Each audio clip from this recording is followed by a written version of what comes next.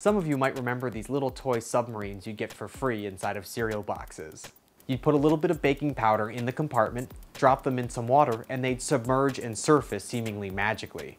Of course, this is all done by carbon dioxide bubbles, which are released when the baking powder mixes with water. In Make Volume 26, Bob Knetzger shows you how to make your own diving toy out of a potato. He calls it the SpudMarine. Start with a potato and cut it down to about 3 or 4 inches long and about 1 inch across.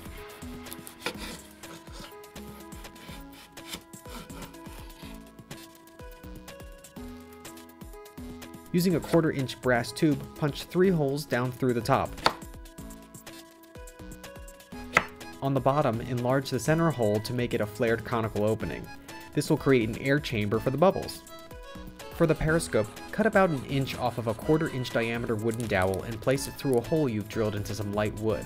It should fit snugly into the top of the center hole of the potato. The periscope will help get the right buoyancy. Time to test that out. If the sub sinks right to the bottom, it means to cut some of the potato off. If, on the other hand, it floats, you need a little less wood in the periscope. When you've got it just right, your sub will slowly sink to the bottom. Now it's time to add the baking powder into the bottom of the center hole of our sub. Remember that baking powder is not the same as baking soda. Use another piece of dowel to tamp it in. And now it's time for the maiden voyage of the HMS Tuber. Let's see what happens.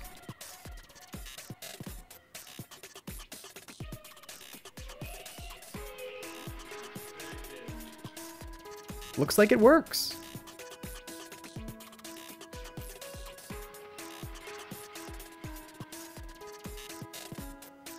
Now I wanted to try to make a more spud-like sub, so I used an end in my pile of scrap potato. Let's see how it goes.